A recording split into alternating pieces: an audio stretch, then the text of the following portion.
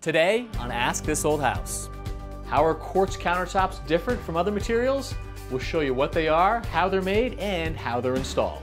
As you can see, Kevin, the ceilings are a little low here. So when we lift this piece up from the bottom, we're gonna lean it on the edge of the cabinet. We're gonna lower the L shape towards us so we can slide it in safely.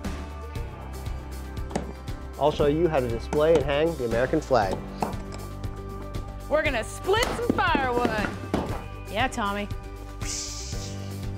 And installing a masonry fire pit can really upgrade your backyard. I'll show you how to do it. This is awesome, Mark. Thank you.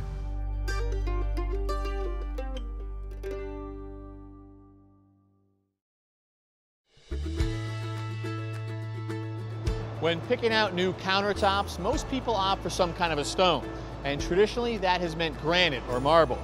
Those are quarried from the earth. They come out in big blocks and then they are sliced into slabs. But lately, another option has surged in popularity: quartz countertops. And those are made in facilities like this one here in Minnesota. Quartz is extremely hard, and that's why people like it for countertop surfaces.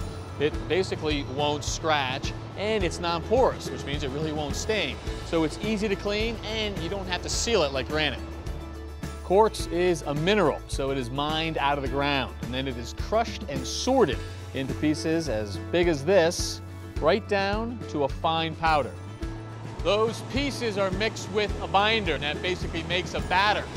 It then comes into this machine right here, which distributes the batter evenly into rubber molds, which are then rolled into this machine, where it is vibrated, compacted, and a vacuum pulls out all of the air, making the material non-porous. Then it is rolled into the big oven, where it is cooked at about 200 degrees for 30 to 60 minutes. And when it comes out, it's hard as stone. And once they're polished smooth, they're ready to be sent to a fabricator, cut to size, and then they're ready to be installed in somebody's home.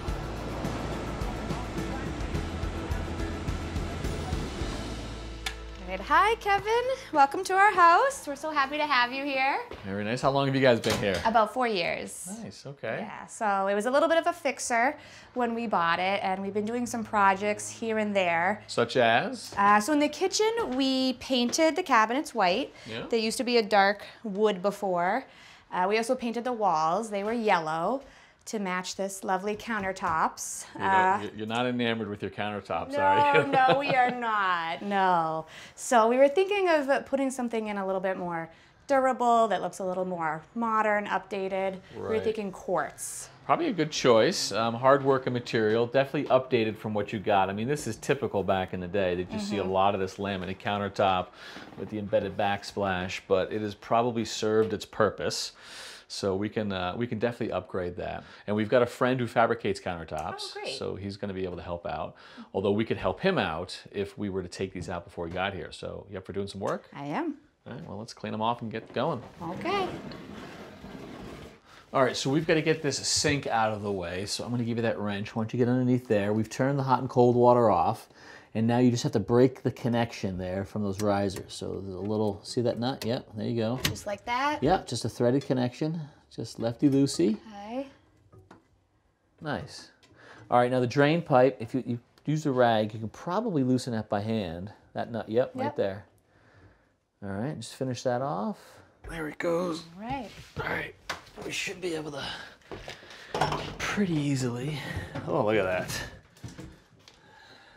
Pretty good. You gonna miss this? I don't think so, no. All right, we will get rid of this. Thank you.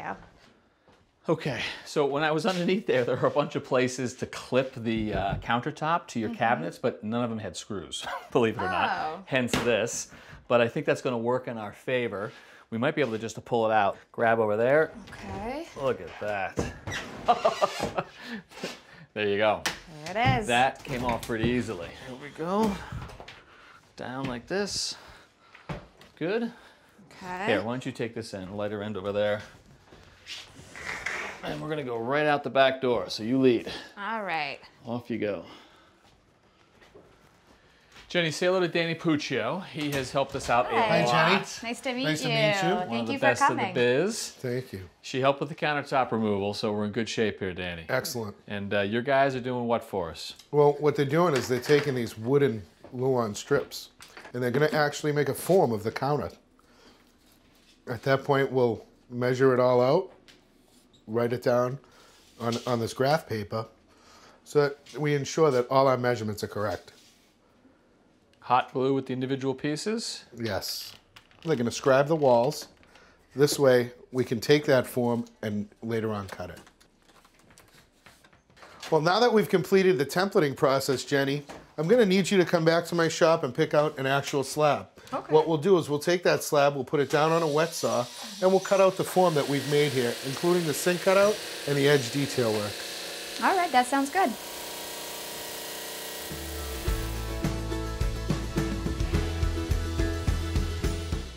Now you can watch This Old House and Ask This Old House anytime, anywhere. Download our new app to stream full episodes to your tablet, your TV, and your phone. Binge on classic episodes, catch up on recent renovations, and get step-by-step help projects all around the house. And best of all, it's free. The most trusted home improvement information is now available on your Amazon Fire TV, Roku, Apple TV, iOS, and Android devices. Download the This Old House streaming app today. Danny, a lot of times you see these slabs being moved by 4 or 5 guys, and you're down to 2 because of this set of wheels. Yeah, as you can see, along with the wheels, we also have these clamps on the ends. These 3 things really take the burden off the guys' backs when they're transporting the material. It narrows it down from a 3 or 4 person job. Now 2 people could comfortably use these tools to get a stone into a house. And the wheels are clamped right to the stone, so they can just lift it up over a threshold or up a stair or 2, and they're right back on the wheels. Exactly. There's the ceiling. As you can see, Kevin, the ceilings are a little low here. So when we lift this piece up from the bottom, we're going to lean it on the edge of the cabinet. We're going to lower the L shape towards us so we can slide it in safely. There we go. All right, Kevin, we're going to lift this up. Michael's going to come in behind us and put a nice bead of silicone along the tops of the cabinets and along this sink here. This way it seals everything up nice and it secures the countertops in place. Okay. At the shop, we inserted some threaded inserts, and what Michael's doing right now is he's securing the sink with some threaded clips. We also use silicone to secure the backsplash into place.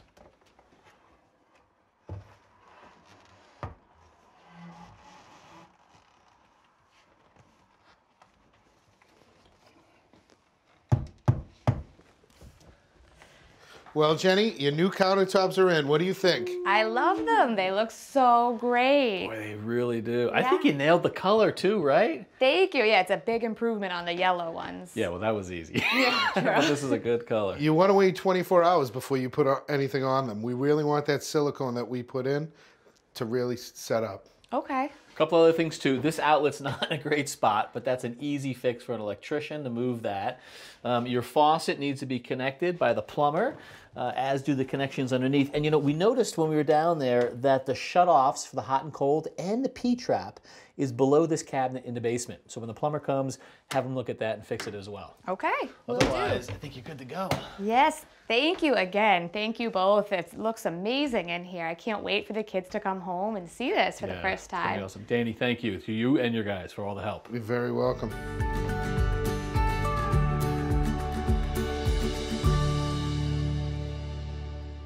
Nathan, we are talking flag etiquette, and you are our guy, thanks to both your naval service, but also as an Eagle Scout within the Boy Scouts. I've had a lot of training over the years, a lot of training on flag etiquette, so I know a little bit about it. Actually, my Eagle Scout project was based around the flag itself. I had a local cemetery, and I wanted to update the veterans database from paper to electronic. And in doing so, we found some graves that weren't marked properly. So the American Legion supplied these new markers. Right. And you place it right at the grave, and then we have these cemetery flags we upgraded as well. So they could be appropriately honored on Veterans Day. Exactly. Okay, cool. So there are rules, and you guys in the military certainly have to follow those rules. Absolutely. There's a set of guidelines. The military likes it, Boy Scouts, American Legion follows them. It is a set of guidelines. Civilians aren't required to follow it, but it's a great set of guidelines to follow because there's a lot of good information in there. All right, so give us some of the rules that we should be thinking about. You know, a lot of people like to display flags on their houses. Good place to start is an all-weather flag, something synthetic that's going to stand up to the rain and the wind. Gotcha. If you want to display it at night, keep it lit. Over time, if your flag becomes tattered and worn and you need to retire it, the best way to is burn it, incinerate it, start with the Union, the blue field. Wait, so this up here, this corner right here, this is called the Union? This is the Union right here. So once you incinerate, that is no longer a flag. Gotcha. If you don't feel comfortable doing that, you can bring it to the American Legion or the Boy Scouts and they'll do it for you. Okay. The Union being blue and white currently has 50 stars because we have 50 states. 50 states. If they ever added another one, they would add a star. If they ever added another state, they would add a star the next 4th of July following.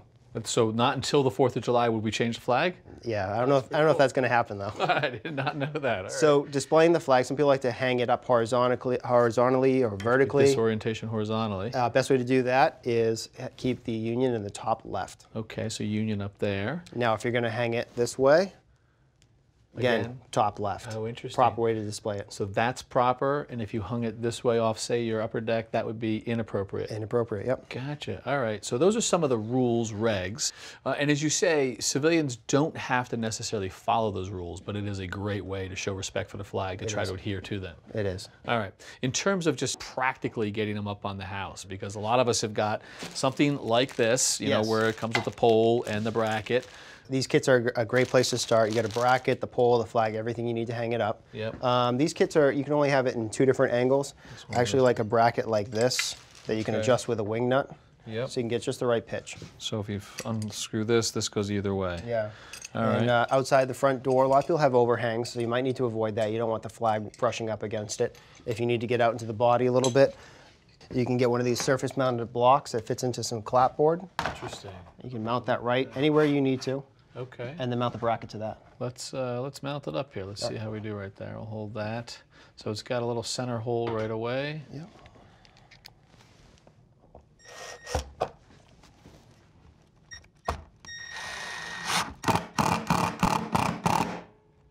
Okay, you want me to locate this guy? Yeah, let's place it up there. All right, so I'll try to center that. You're gonna pile it first? Yeah. Try not to move it on you and screw you up. And it's good to remember when mounting this bracket that it's going to see a lot of high winds, so you want to go through that block into the sheathing and really drive those screws in.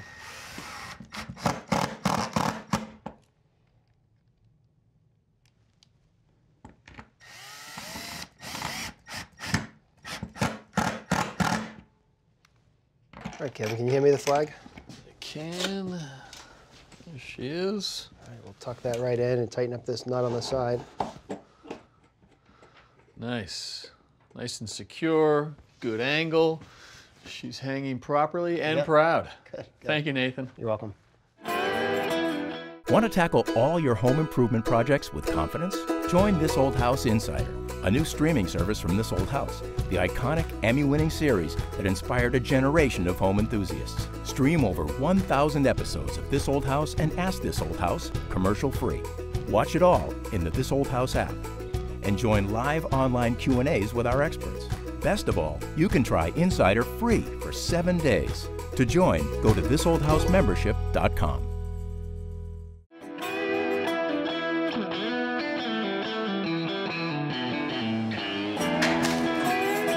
Hey, Jen, splitting wood, what's going on? Splitting wood, because you know a lot of homeowners have fire pits and fireplaces. It's a big deal. It's a huge deal, and it's cheaper to do your own wood.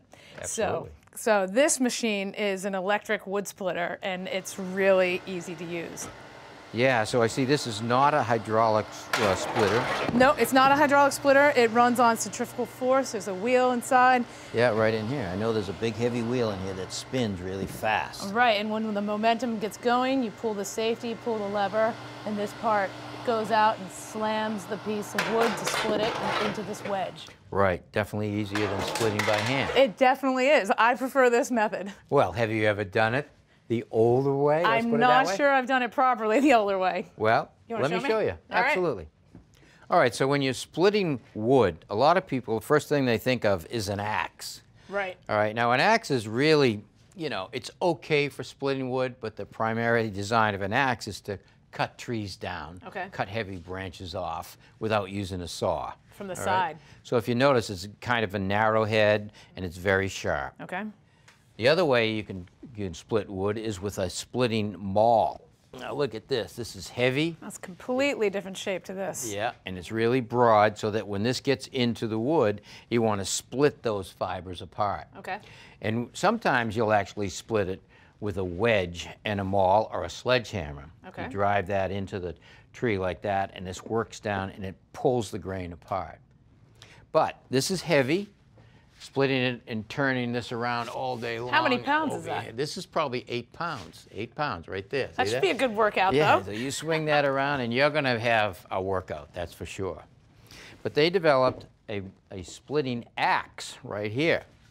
Now you see the difference in this head? It actually has a wedge right here. Right. All right, and it's a little bit heavier than the standard axe also. And it's a little wider, huh? Right. Okay. So when you look at if you look at the two together, there's really a big difference in the width. Right, or, say the girth. And that makes a big difference in splitting. It makes a big difference in splitting. Okay. So I could take and use this for the maul like this also, a splitting wedge like this. I drive it in, and that would split the wood, and this would give me some good power. But if I could try to split this with hand, the first thing I would do is I would look for the checks in the wood. And checks would be cracks. Okay. I would stand back. I would stand back, Not too. going to hit anything. Now, I'm not going to drive this into the middle. I want to start out on the edge. And I can either go to this edge and that edge, but you're always better off coming to the edge closest to you. Why is that? Well, because I don't want to have to reach fast, and if it comes through too fast, I don't want to hit the handle on there. It could damage it. Okay. Next thing I do is I look for any knots, because going through a knot is not good. Mm-hmm. So I find it, I get it lined up like that. I stand back, I have my legs apart a little bit of an angle. Okay.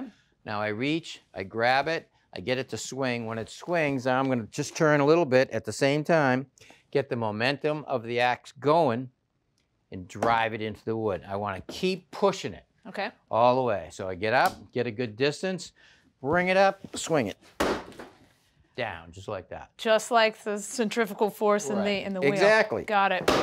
Into the wood. Okay. Drive it away. Turn it. Drop it on. Get a distance. Swing it. Look at that. Up. That's the grain of the wood right there. That happens. Wow. I didn't know the tips of coming from the outside and going straight from the middle. I would love to. So line it up first for distance. Good job. Ready? Let it fall. Grab it. Spoon. Almost. Almost. Whoa, you got that one all right. Nice job. Excellent. So what do you think's better? Oh, wow, great space. Yeah, we love it back here. We've been here for about 7 years, and it's a great place to hang out. We built this patio a few years back. We like to eat dinner out here, and sometimes we like to have a fire by the fire pit. All right. So this is the fire pit. Yeah, we're looking for something to upgrade it. You know, this is sort of a temporary thing for us. It's getting old, it's getting rusty. We'd love to replace it with something more permanent. All right, well, you know, these fire pits can really run the gamut. They can be super inexpensive and just give you 4 or 5 fires a year, all the way up to something that's super expensive. A few years ago on the show, Jenn actually put a fire pit together using 4 pieces of granite. So it was beautiful, but they can get pretty pricey. Yeah, we're not looking to go that high with the budget. Okay, so I know if we go down to the home center where they have these precast blocks, they're actually cut in such a way that they're going to make a circle, which again is a desirable fire pit. So I think we should probably start there. That sounds excellent. All right, let's go. All right, so what we've done is I've taken the metal ring that we're going to use when we're done, and we've used it as a template. And I laid the first course of block dry. That's going to do a couple things for us. Most importantly, it's going to give us the location. You like where we are? Yeah, this is a great spot. It's set back from the patio and far away from the trees, so we don't have to worry about the fire coming up. All right, that's great. So the next thing is to dig. So grab your shovel And what we're going to do is dig around the block, and we're going to stay off the block by 3 inches. So once we're done making this cut, we're going to remove the first course of block, we're going to remove the ring, and then we're going to dig out our pit.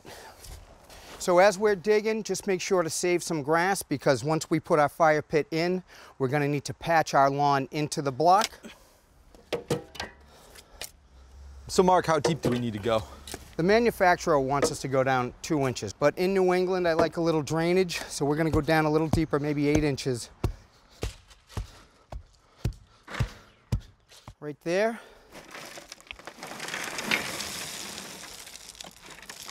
Right up. All right, now this is 2-inch trap rock, which is very good for our drainage. Why is it important that we have drainage underneath the pit? We get a rainstorm and water goes into the pit. We want it to be able to drain through the trap rock and into the soil and disperse itself. We're going to want to pack it with the hand tamper every 2 inches. How do you know when we're ready for the next course? You got a minute to go. It's going to feel very solid. It's not going to bounce the way it's bouncing right now. So keep hammering down.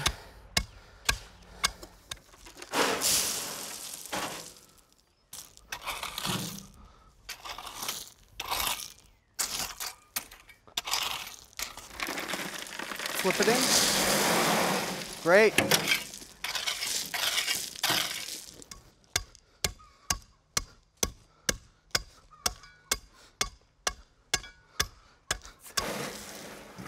So this is going to be our final course. It's the paver base, and all it is a mixture of 3/4 inch stone and stone dust. All you're going to do is rake it out, and then we'll level it off. All right, so we're going to put our ring back in, and just like before, we're going to use this as a template because we're going to do the most important thing on the job so far, and that's set our first block, which is very, very important. We want to make sure it's level side to side. That's perfect, actually. We're going to go front to back and make sure that's level. I got to tap down a bit. All right, I'm level there. Now we're going to level the whole first course off of that one block. Don't forget the next 2 courses go off of this. We're not going to use the level too much on those courses, so that's why it's critical to get every single block as perfectly level as possible.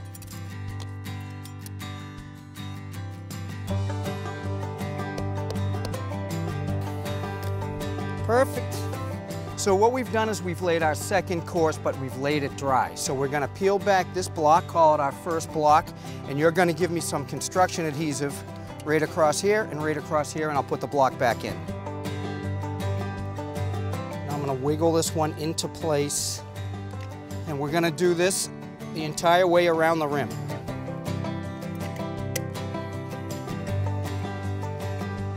For the third course, we're going to do the same as we did for the second course. Going to lay them in dry, and then we're going to use the adhesive.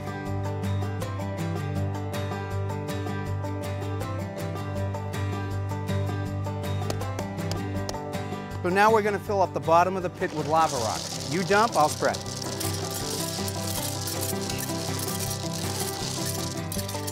All right, so the last piece of this whole puzzle, Jim, is just to take the grass, patch it back into the lawn, so like we were never there. What do you think, Jim? This is awesome, Mark. Thank you. We had fun today, right? We did. Yeah, I love it. Cheers. Cheers.